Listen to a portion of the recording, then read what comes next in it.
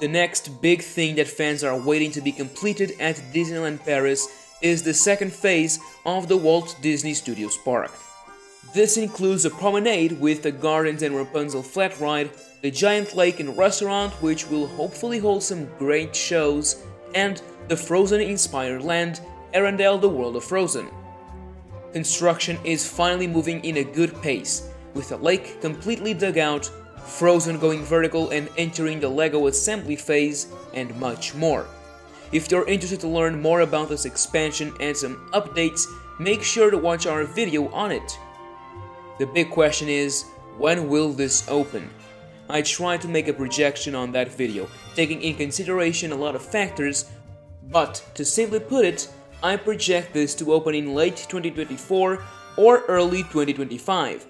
Now, Disney could open this in phases, maybe the lake, restaurant and Rapunzel ride in 2024 and Frozen in 2025. Today, I planned some imaginary additions to the parks until the big studios expansions open. These are supposed to take not too long to develop, so that they could entertain guests during 2023 and 2024.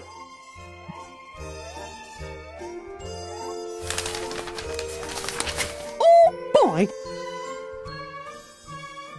Before we begin, make sure to check the description and join our community by following us on Twitter, subscribing to the channel, or joining the Discord with fans just like you.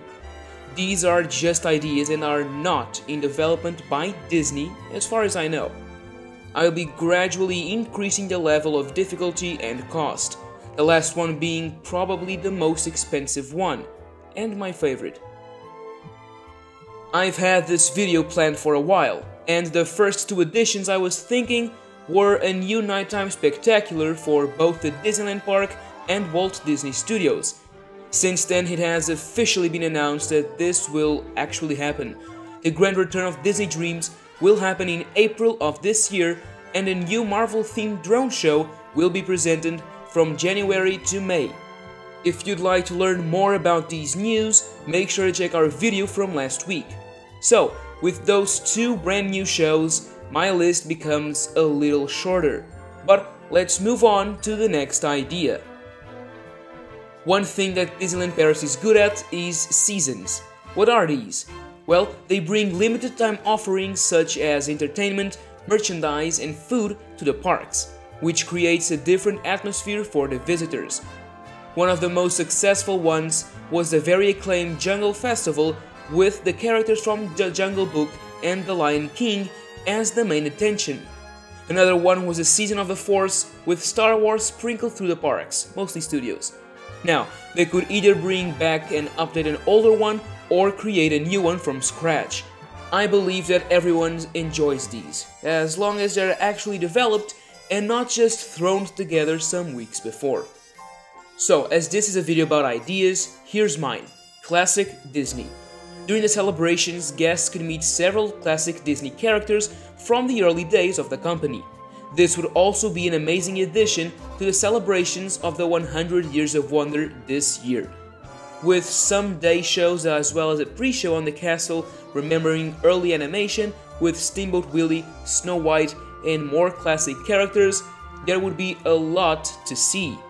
The main character of the season though would be the beloved Oswald the Lucky Rabbit. We just need to see more Oswald in the parks. Avengers Campus opened last summer and brought with it 2 attractions, restaurants, shops and more. But one thing guests were quite impressed with was the entertainment available in the land. From meet and greets to rooftop stunt shows complete with small pyrotechnic effects, to random Avengers appearances, there's definitely something for everyone.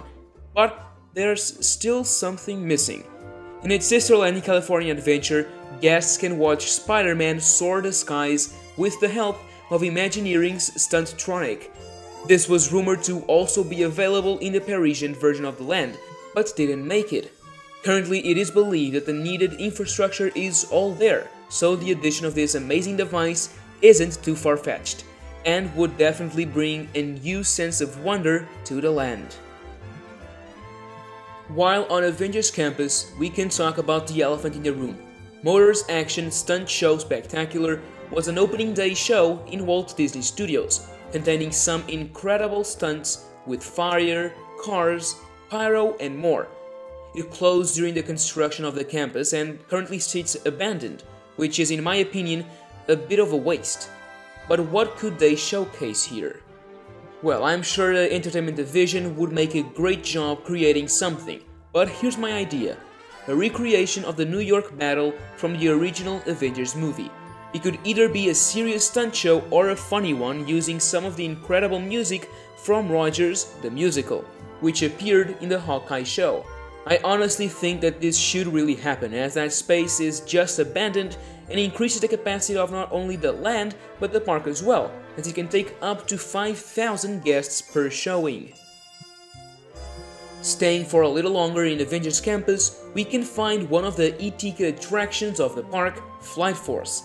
In this epic roller coaster, guests are introduced to the famous Avengers characters Iron Man and Captain Marvel in the elaborate pre-shows, one of which contains an incredible Iron Man animatronic. Here we learn that alien missiles are coming to Earth, and we have to help them defeat the enemies. It's fair to say that the queue sets the anticipation to high, only for a nearly pitch-black ride. The roller coaster itself is pretty fun and intense, but has nothing to look at. Well, you do have a screen here and there, but for most of it, darkness. I suggest that an update to the ride should be made. This could include more screens and even some real sets like the ones found in Epcot's Cosmic Rewind, such as Earth. Going back into the Disneyland Park, Disney should either create or import a nighttime parade. These are incredible, and since during the summer the fireworks show is displayed so late, it could be a great way to keep guests entertained. Disneyland Paris isn't a stranger to these parades, as there have been several, such as the fan favorites Main Street Electrical Parade and Fantillusion. The return of nighttime parades would be a very welcome addition, especially for those long summer days. And now we arrived at the last idea of the video: bring back the moon. Space Mountain has been neglected for far too long, and changes need to happen. The original ride was based around Jules Verne's From the Earth to the Moon, but has since received 2 cheap overlays. Now, not only the ride but the facade as well looks bad, and it's aging more each day. I think that it's time for a complete refurbishment of everything. Bring a new story based on the beloved book, or just remake the old version where you would blast off the Columbia cannon on your way to the moon. If you're interested in learning more about this amazing attraction, make sure to check my video on it.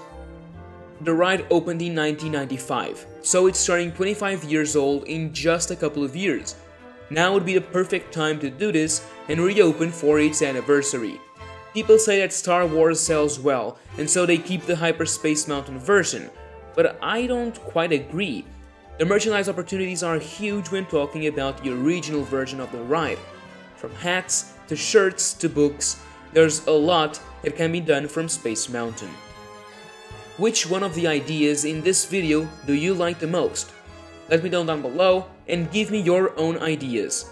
And now, as always, thank you for watching, and that's a wrap.